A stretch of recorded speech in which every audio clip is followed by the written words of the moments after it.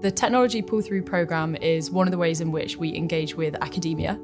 Universities come to us with technologies and we work with them to mature them.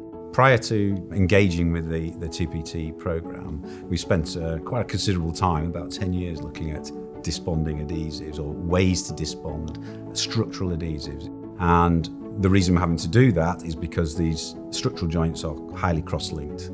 Highly cross-linked because we want the strength, and we want the durability, we want the crack resistance. And so that makes them very difficult to separate.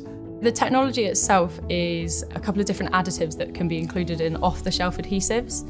These are then activated by an input of energy, whether that be heat or current, and they then expand, which causes joints to come apart. With the real big issues we have with climate change and resources and sustainability, we're really looking at applications for end of life.